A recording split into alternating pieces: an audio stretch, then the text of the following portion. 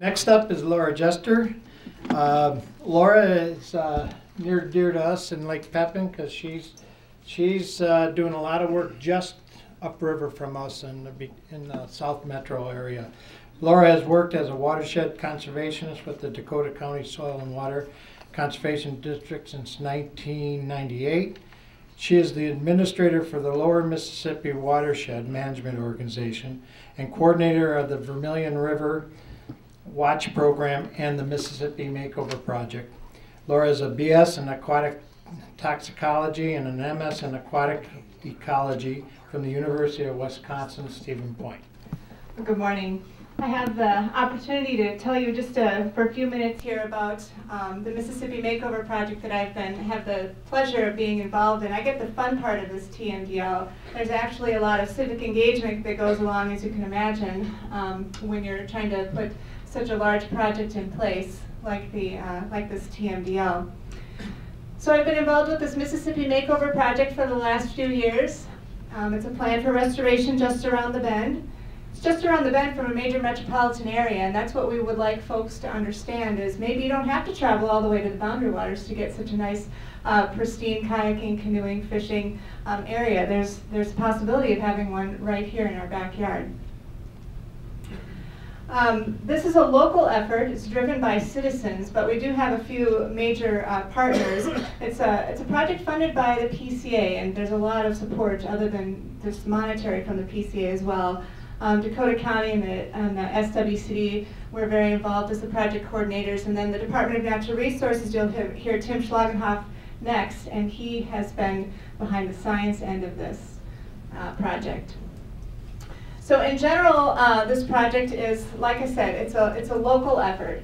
It's to engage stakeholders to really envision and plan for ecological restoration in a small section of the South Metro TMDL. We're talking about Spring Lake and the Lower Vermilion River and Pool 3. So we're down here in Red Wing. So our project area is Pool 3 of the Mississippi River, and Spring Lake, which is just upstream of Hastings, and then also the Lower Vermilion River, which actually parallels the Mississippi River for 20 miles and has a similar impairment and similar situation. So that was tied into this project as well. So it's just a segment of the South Metro Mississippi TMDL. I'm not going to bore you with that bureaucracy.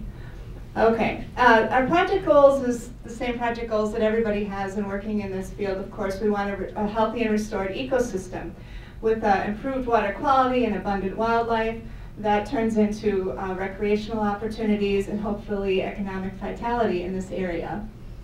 There's also another underpinning of all this, and that's the congruent and complementary projects of all of the different agencies that are involved. It's not nearly as large as the Chesapeake Bay, but it's very similar. We have federal agencies, Army Corps of Engineers, National Park Service, Fish and Wildlife Service, all the way down through all the state agencies and then all the local governments in this area. And they all have their own projects and plans. And eventually we want a comprehensive plan for implementing this large TMDL in this area. So we set out to identify and then invite particular local stakeholders to this process. We actually didn't put out a blanket invitation saying anybody who's interested, because you tend to get a lot of the same old players. So we identified certain players in different sectors and invited them to be a part of this, this local process. We ended up with a very nice group of folks. We call them the Citizen Advisory Group, although it's a bit of a misnomer. It's more of a larger stakeholders. We're all citizens, and they are certainly residents of this area in our group, but it's also a lot of non-governmental organizations, state agencies, local officials, and so forth. So. And we've had 5 meetings over the last 2.5 years, and this is some of the work that this group has done. Again, we asked them to envision successful ecological restoration in just this area, to set aside where the pollution was coming from and not worry about the Minnesota Basin or the Twin Cities area or those other areas, but just in our area, in our backyard, what does that successful ecological restoration look like, and how can we take steps right here to get us there? what are their indicators of that restoration? So we had folks in the meeting talking about things like wanting to see their paddle in the water when they canoed, or wanting to go back to that great old fishing hole that they knew as a kid that's now sedimented in and they can't even get to that spot anymore. Talking about Lake Pepin and how quickly it's filling in and how we just might lose this lake. And then macroinvertebrates, aquatic vegetation, aquatic waterfowl, and so forth. Those are the conversations that we had. Along the way, we had to do some educating of this citizens group. We didn't know everything, they didn't know everything. They wanted a lot of information about the historic data, anecdotal information about what this area looked like. We can't get back necessarily all the way to pre-settlement, but what did that look like? They needed to know where we were coming from. So we had a lot of technical help, as you'll hear Tim talk about that, and we gave them information on some history. We put together fact sheets on each of the general indicators that they had come up with. We researched particular issues, had technical presentations, and so forth. We also have a pretty robust website that has all of the presentations that we've had through all of our meetings, all of our fact sheets, photos, those sorts of things. We've kept that up to date as well as a resource. Tim Schlagenhoff is going to go into more of this and show you the actual numbers and the data behind this, but in general, this is the list of indicators that this citizen advisory group, stakeholder group came up with. Sedimentation, in the rate of sedimentation in Lake Pepin, water clarity, aquatic vegetation, the amount of vegetation, macroinvertebrates, and for that they actually got specific enough to say they wanted the mucket mussel back. It's been extirpated from this area and they wanted that one back. That would be an indicator of success. Fish, and not just the fish that everybody goes out fishing for, but whole fish communities, and then waterfowl communities as well. In addition to their work putting these indicators together, this group has actually been active as well. They helped put together a large open house just over a year ago in Hastings, where we had technical folks from all kinds of agencies come, and we had some local officials speaking there. It was fairly well attended.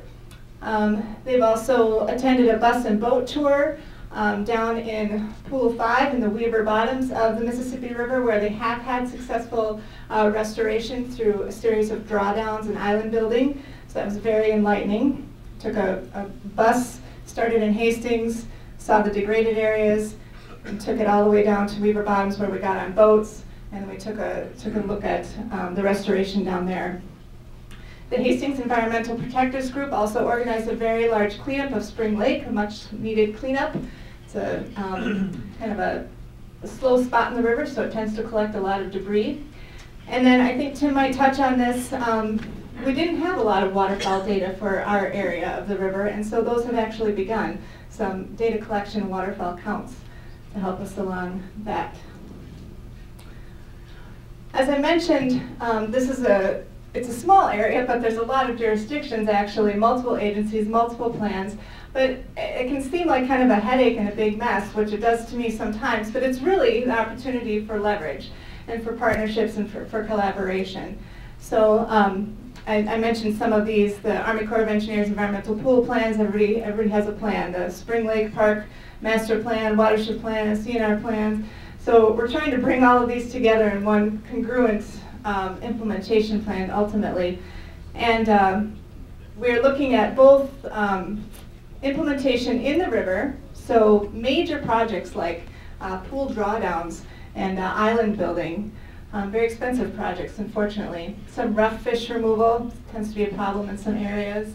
But then also, what can we do on the land that is directly tributary to our project area? We need land protection and land restoration, some actual standards and criteria, buffer standards and those sorts of things on the land in this area.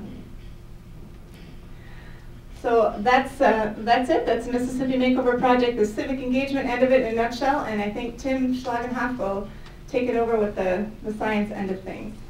Thank you.